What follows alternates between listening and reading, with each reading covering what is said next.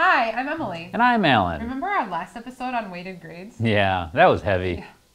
So the grades tool is loaded with a lot of features, and this is what makes it a little tricky at times. But it is possible to simplify. Consider setting the grades tool to a points-based system instead of weighted. Points-based grades are simply the sum of all points the student has earned.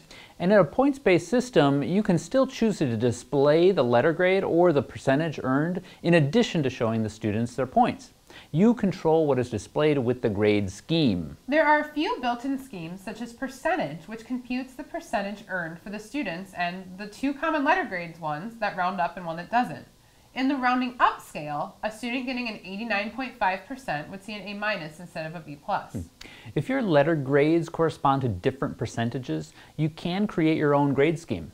The scheme symbol is the letter grade, but it really could be any word you want, and the minimum percent is the low end of what it would take to earn that letter grade. You can usually ignore the assigned value percent, but the color can be helpful to see at a glance where students are struggling. Click the checkbox in the Set as Default column to set your default grade scheme. And don't worry if this scheme doesn't apply everywhere in your course, because it can be set at the individual grade item level too. And speaking of settings, you can adjust the display options for yourself and for students. The first tab here is Personal Display Options, which are the instructor display options.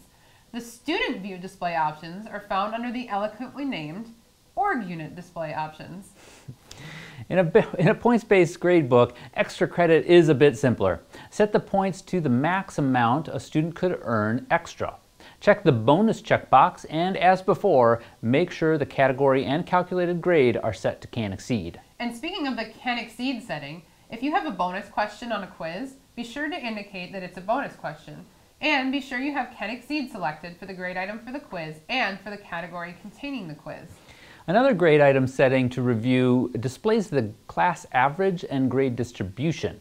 For many grade items, this may be on by default. You may want to uncheck these boxes if you don't wish to share this information with the class. To finish up, you'll likely want to make sure the overall calculated grade is released to students. That way they can see their running total.